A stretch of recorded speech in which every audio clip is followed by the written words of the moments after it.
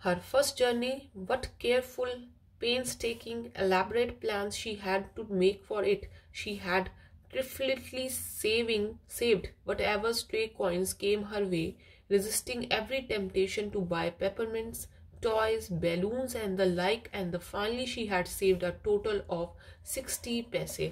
तो उसने कहा कि उसे अपनी फर्स्ट जर्नी हमेशा याद रहेगी, कैसे उसने हर चीज़ को प्लान किया था, अच्छे से प्लान किया था, और कैसे उसने अपनी जो मनी को है वो उसको सेव करके रखा, उसको कहीं स्पेंड नहीं किया, और जो भी कॉइन्स उसकी साइड पे आए उन सब को उसने अपने लिए सेव करना शुरू कर दिया. उसने जो भी विलेज फेयर लगा था उसमें जो भी पेपरमिंट्स, कुछ भी खाने पीने की चीज़ें, टॉयज, बैलून्स, उन सब को कुछ को भी नहीं लिया, और इसी कारण उसने अपने पास 60 पैसे को सेव किया है.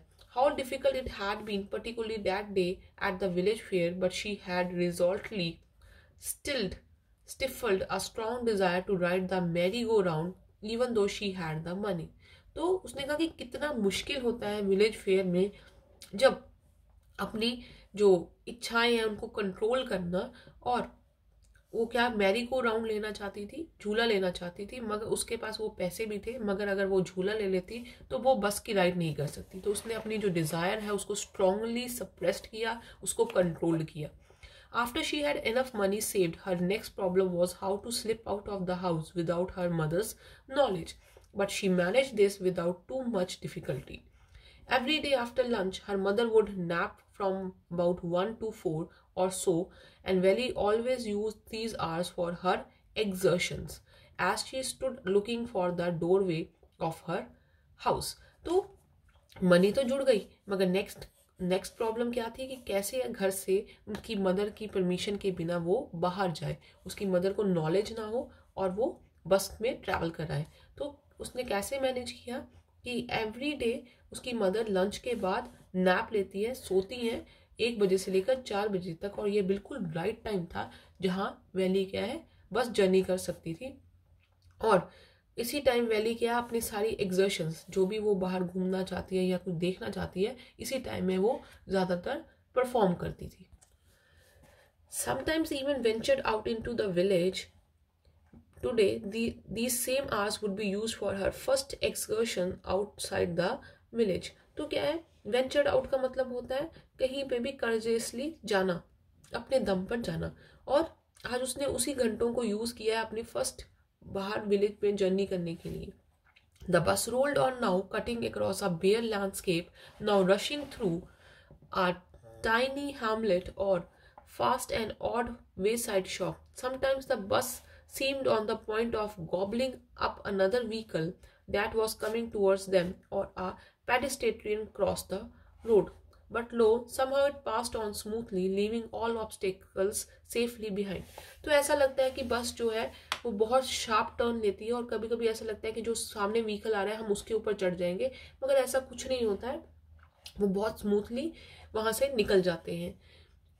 Trees seemed running towards them, but then stopped as the bus reached them, and simply stood there, helpless for a moment by the side of the road before washing away in the other direction. तो valley को ऐसा लगता था जो सामने आसपास की चीजें हैं वो सब क्या उसके पास आ रही हैं, मगर जैसे हम वहां पहुंचते थे वो चीजें क्या उससे दूर हो जाती थी. ये उसका एक्सपीरियंस था जब वो अंदर बस के अंदर बैठी थी. Suddenly Valley clapped her hands with glee. A young cow, tall high in the air, was running very fast right in the middle of the road, right in front of the bus. The bus slowed to be crawled, and the driver sounded his horn loudly again and again. But the more he honked, the more frightened the animal became, and faster it galloped, always right in front of the bus. तो क्या है valley ने बड़ी खुशी से अपनी तालियां बजाई कि उसने देखा कि एक यंग काऊ जो है वो रोड के मिडल में खड़ी है. तो बस जैसे भी उसको हॉर्न दे रही है तो वो डर के मारे कभी आगे जा रही है कभी पीछे जा रही है, मगर एवरी टाइम वो बस के आगे ही खड़ी है, और जो बस है वो बहुत स्लोली मूव कर रही है, जैसे बच्चा क्रॉल करता है उसी स्पीड में वो मूव कर रही है. तो बस की जो स्पीड है वो भी बहुत स्लो हुई है उस young. Somehow this was very funny to Veli. She laughed and laughed until there were tears in her eyes. Her lady hadn't You laughed enough, called the conductor, better save some for tomorrow. तो ये देखकर valley बहुत जोर जोर से हंसने लग गई और कंडक्टर ने उसको टोका कि अगर तुम इतना हंसोगी तो कुछ चीजें कल के लिए भी रहने दो.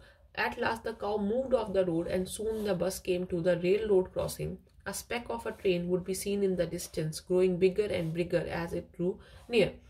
Then it rushed past the crossing gate with a tremendous roar and rattle, shaking the bus. Then the bus went on and passed the railway station.